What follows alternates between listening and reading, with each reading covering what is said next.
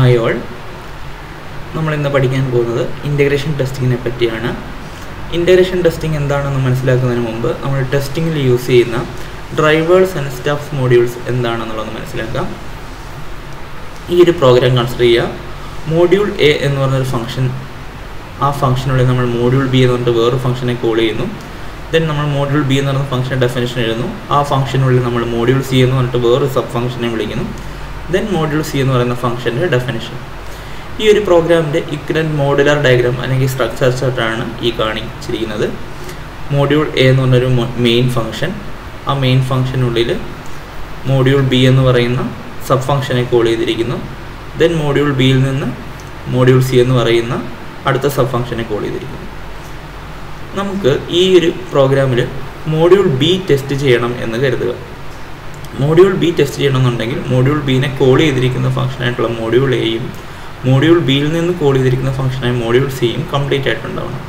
പക്ഷേ നമുക്കറിയാം ഇൻഡസ്ട്രിയിൽ ഫോളോ ചെയ്യുന്ന മോഡുലാർ പ്രോഗ്രാമിംഗ് ആണ്.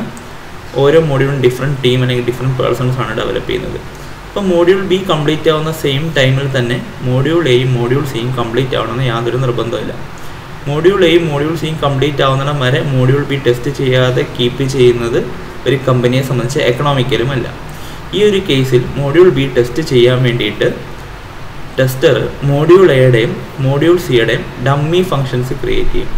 മോഡ്യൂൾ എയിൽ നിന്ന് എന്തൊക്കെ ആർഗ്യുമെൻറ്റ്സ് ആണോ മോഡ്യൂൾ ബിയിലേക്ക് കൊടുക്കുന്ന ആ ആർഗ്യുമെൻറ്റ്സിൻ്റെ ഡമ്മി വാല്യൂസും എന്തൊക്കെ വാല്യൂസ് ആണോ റിട്ടേൺ ചെയ്യുന്നത് അതിൻ്റെ ഇക്വലൻ്റ് ഡമ്മി വാല്യൂസും ക്രിയേറ്റ് ചെയ്യും.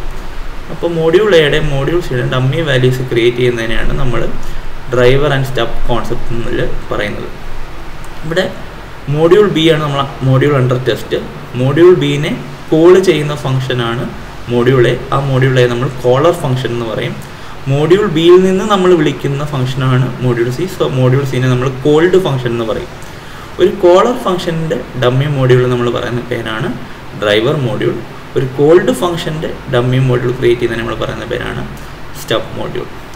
അപ്പോൾ ഡ്രൈവർ മോഡ്യൂളിൻ്റെയും സ്റ്റബ് മോഡ്യൂളിൻ്റെയും ഉപയോഗത്തോടു കൂടി നമുക്ക് ഇൻഡിവിജ്വൽ മോഡ്യൂൾസിനെ സെപ്പറേറ്റ് ആയിട്ട് ടെസ്റ്റ് ചെയ്യാൻ പറ്റും. നെക്സ്റ്റ് നമുക്ക് ഇൻറ്റഗ്രേഷൻ ടെസ്റ്റിംഗ് എന്താണെന്നുള്ളത് നോക്കാം. ഇൻഡിവിജ്വലി യൂണിറ്റ് ടെസ്റ്റ് ചെയ്ത മോഡ്യൂൾസിനെ കൂട്ടിച്ചേർത്ത് ടെസ്റ്റ് ചെയ്യുന്നതിനെയാണ് ഇൻറ്റഗ്രേഷൻ ടെസ്റ്റിംഗ് എന്ന് പറയുക. മോഡ്യൂൾ എയും മോഡ്യൂൾ ബിയും സെപ്പറേറ്റ്ലി യൂണിറ്റ് ടെസ്റ്റ് ചെയ്ത മോഡ്യൂൾസ് ആവും. അവരെ ഒരുമിച്ച് ഇൻറ്റഗ്രേറ്റ് ചെയ്ത് ഒരുമിച്ച് വർക്ക് ചെയ്യുമ്പോൾ എന്തെങ്കിലും തരത്തിലുള്ള എറേഴ്സ് വരുന്നുണ്ടോ എന്ന് എൻഷുർ ചെയ്യുന്നതിനെയാണ് ഇൻറ്റഗ്രേഷൻ ടെസ്റ്റിംഗ് എന്ന് പറയുന്നത്. പലതരത്തിലുള്ള ഇൻറ്റഗ്രേഷൻ ടെസ്റ്റിംഗ് സ്ട്രാറ്റജീസ് ഉണ്ട്. Big bang integration testing, top down integration testing, bottom up integration testing, mixed or sandwich integration testing. ഈ ഒരു മോഡുലാർ ചാർട്ട് നോക്കുക. ഒരു പ്രോഗ്രാമിൻ്റെ M1 എന്ന് പറയുന്ന മെയിൻ മോഡ്യൂളിൽ നിന്ന് M2, M3, M4 എന്ന് പറയുന്ന സബ് മോഡ്യൂൾ നമ്മൾ ഡിറൈവ് ചെയ്യുന്നു. M3 എന്ന് പറയുന്ന സബ് മോഡ്യൂളിന് വീണ്ടും M5 എന്ന് പറഞ്ഞിട്ട് അനദർ സബ് മോഡ്യൂൾ, M4 എന്ന് പറയുന്ന മോഡ്യൂൾസിന് വീണ്ടും M6, M7 എന്ന് പറഞ്ഞ next 2 sub modules. Big bang integration എന്ന് പറഞ്ഞാൽ ഒരു പ്രോഗ്രാമിലുള്ള എല്ലാ മോഡ്യൂൾസും സബ് മോഡ്യൂൾസും സിംഗിൾ സ്റ്റെപ്പിൽ ഇൻ്റഗ്രേറ്റ് ചെയ്ത് ടെസ്റ്റ് ചെയ്യുന്നതിനെയാണ് ബിഗ് ബാങ് ഇൻറ്റഗ്രേഷൻ എന്ന് പറയുന്നത്. ഇപ്പോൾ ഈ ഒരു പ്രോഗ്രാമിലാണെങ്കിൽ M1, M2, M3, M4, M5, M6, M7 ആ 7 മോഡ്യൂളും ഒറ്റ സ്റ്റെപ്പിൽ ഇൻ്റഗ്രേറ്റ് ചെയ്ത് അതിൻ്റെ ഫംഗ്ഷനാലിറ്റി കിട്ടുന്നുണ്ടോ എന്ന് ensure ചെയ്യുന്നതിനെയാണ് big bang integration testing എന്ന് പറയുന്നത്.